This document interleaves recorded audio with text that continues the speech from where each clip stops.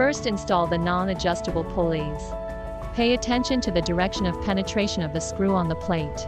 Use cylindrical spacer column to assembling non-adjustable pulleys. Install another non-adjustable pulley in the same way.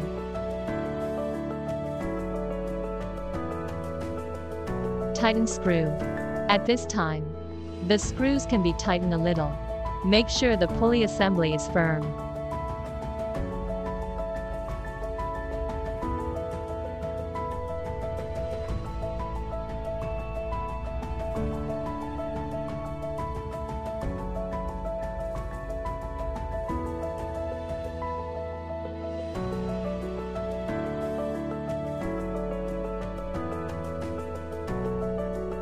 Note the orientation of the nut.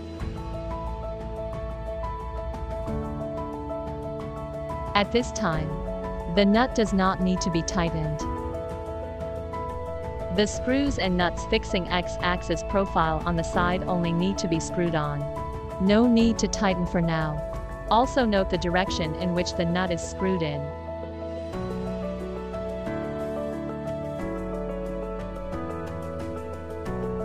Get it done.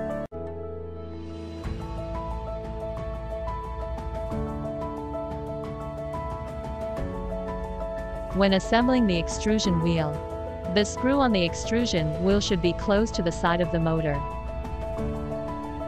And the screw on the extrusion wheel needs to be fixed on the plane of the output shaft of the motor. Properly tighten the screws. Keep the extrusion wheel from slipping freely. Then adjust the distance from the extrusion wheel to the motor to 6 mm.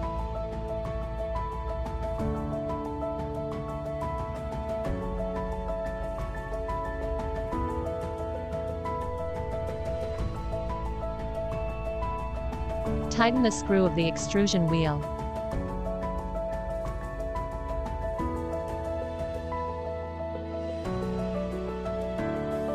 When assembling the motor on the Z-axis slider, the direction of the motor interface should face down.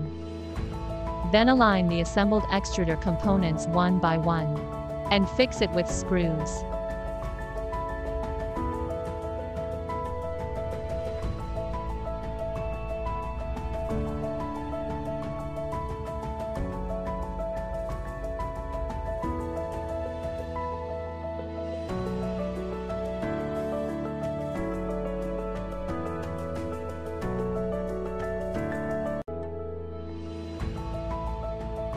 Get it done.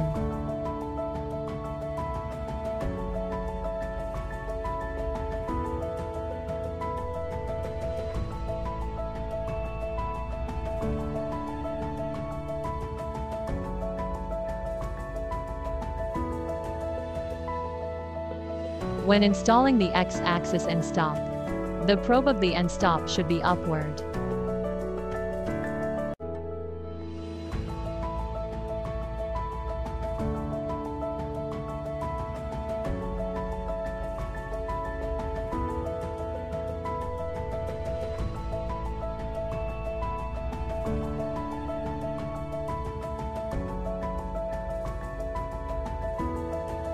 Embed the cable of end stop into the trunking.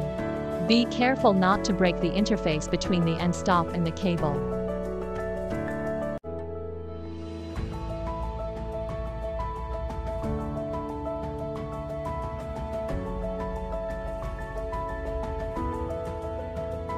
Install the nut of screw. No difficulty. Just screw it on.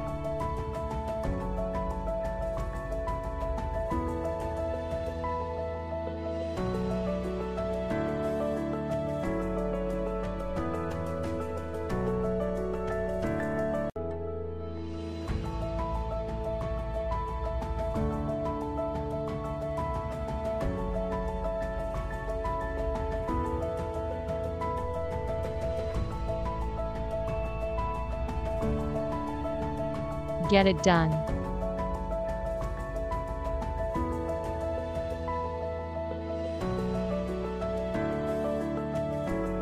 When assembling the synchronous wheel, the end of the wheel with the screw should be close to the side of the motor. One of the screws on the synchronous wheel should sit on the flat surface of the motor output shaft. Tighten the screw slightly. Adjust the distance from the synchronous wheel to the motor to 2.5 millimeters.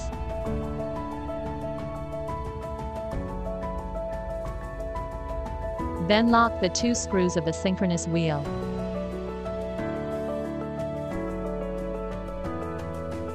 Assemble the Z-axis homing probe. Adjust the trigger piece to the longest first.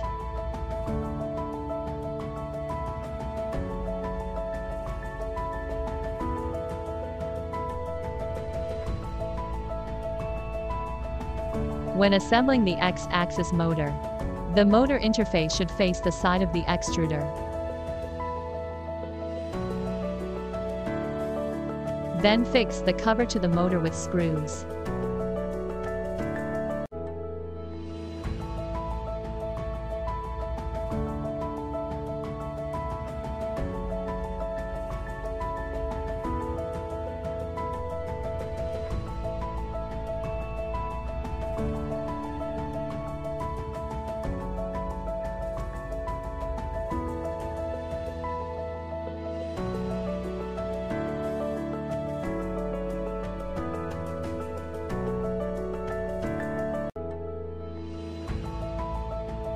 Assemble the Z-axis homing probe to the slider.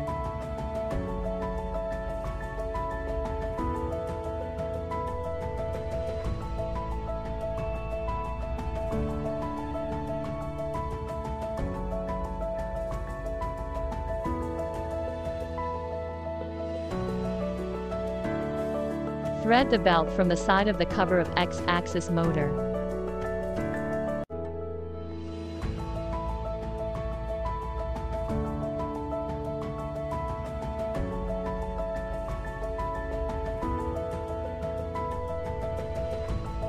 Make sure the belt fits correctly on the synchronous wheel, and no knots or spirals.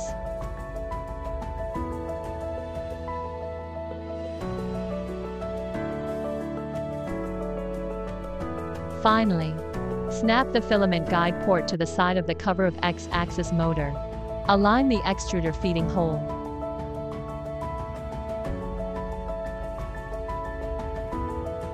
Get it done.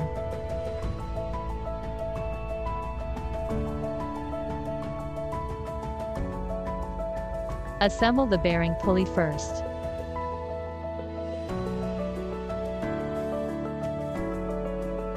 Next, slide the nut into the X-axis profile and fix it on the Z-axis slider.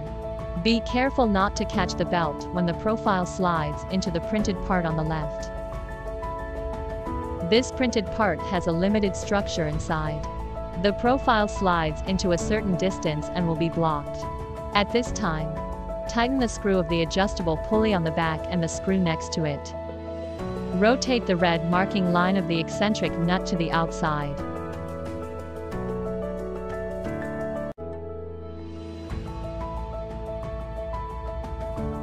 Put the belt into the groove of the profile after finishing. Slide the print thread into the profile. Then assemble the X-axis base of bearing pulley.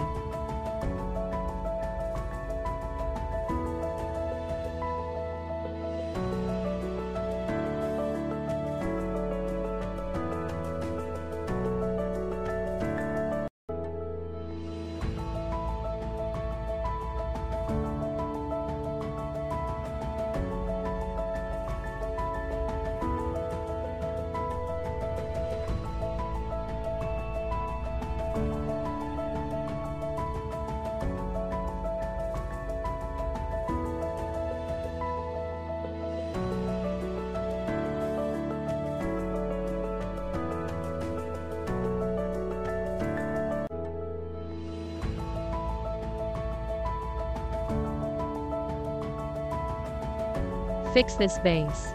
Thread the belt through the bearing pulley. Then go through the X-axis base of bearing pulley again, and pass from below.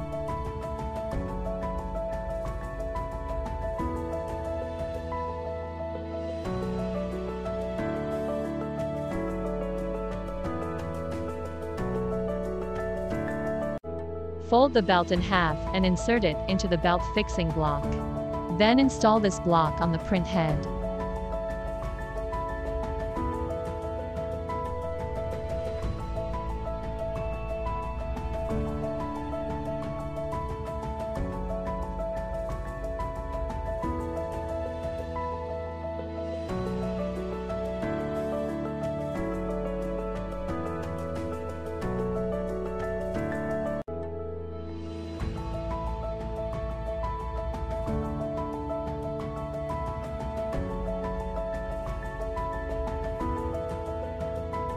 Fold in half after tightening the belt. Make the fold just enough to touch the pulley of the print head.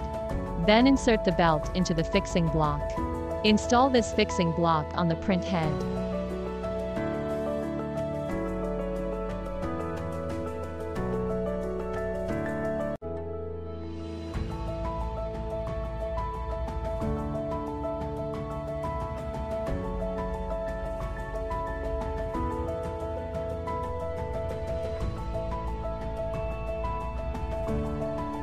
Finally, screw on the adjustment knob for belt tightness. Next, adjust the belt tightness. Move the print head short distance left and right. It can be seen that the belt is jumping up and down. This is caused by the belt being too loose. Turn the adjustment knob clockwise. Tighten the belt. Then move the slider again. Observe the jumping state of the belt, until the belt does not jump when moving the slider for a short distance from side to side. When adjusting the knob, please rotate this knob a number of times at a small angle. Perfect.